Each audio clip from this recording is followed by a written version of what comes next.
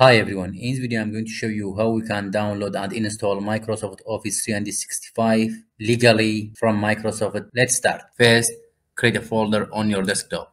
Right click, new folder. Name it Office. Go to Google Chrome. Search for Office Deployment Tool.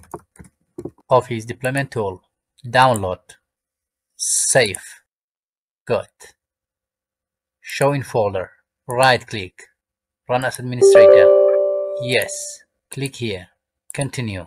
From desktop, select your folder. And I named it Office. Okay. Let's check. Open it. Now I have these two files. Select this one and delete. Close it. Go to Google. Open new tab. Office customization tool. Enter. Click this one. If your PC is 32-bit, select 32. My PC is 64, so I select 64. Expand. Select Office Suite Product. Select Microsoft 365 Apps for Enterprise. Select this one. Scroll down. Select your desired apps. That's my desired apps. Next. Select your language. United States. Next. Next. Turn off. Next. Select KMS. Next. Next.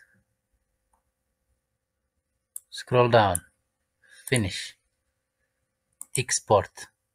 Select this one. OK. I accept. Export. Make sure the name is configuration. Save. Show in folder. Just Ctrl C. Close this one. Come to your folder. Open it. Ctrl V. Good. Select it. Ctrl C. Open here. Take it to disk C. Just Ctrl V. Open it. Select it here. That is the path. Just copy the path. Ctrl C. Now just search for command prompt. Please run it as administrator, otherwise it doesn't work. Yes. CD space paste the path. That's the path.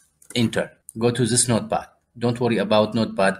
I provide this code in the description. This code is given by Microsoft itself. Control copy. Control V. Enter. Now it works. You just have to wait. Please don't forget to like the video, leave a comment and subscribe as respect to our effort. It is done. Just close. And from here, search for Microsoft Word. Come to Apps and search for Word. That's it. Have a nice day.